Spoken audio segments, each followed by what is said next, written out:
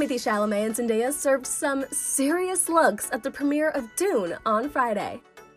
The co-stars posed together at the 2021 Venice Film Festival and shut down the red carpet.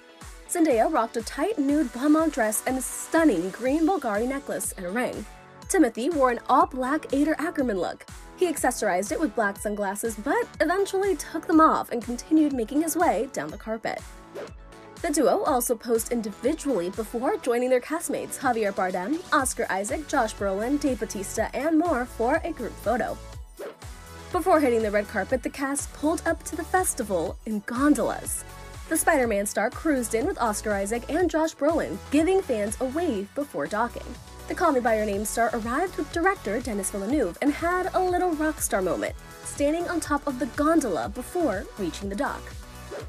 Earlier in the day, Timothee and Zendaya also joined a photo call with the cast, where they sported slightly more casual outfits.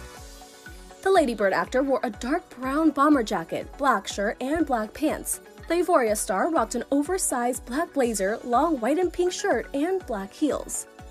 The actress, who just turned 25 on September 1st, has had a busy summer promoting several projects like Space Jam: A New Legacy.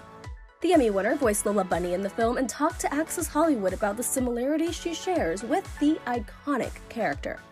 You know, the cool part about that is I think she was all that kind of work of reimagining her had already kind of been done before they asked me. And I think one of the reasons why they asked me to, I guess, use my voice for her is I think we kind of share those ideas of empowerment and strength, and you know, we have, me and Lola, I like to think, have a lot of similarities in that regard. And so I feel lucky to kind of be part of, like they said, the legacy of this character and where she evolves to.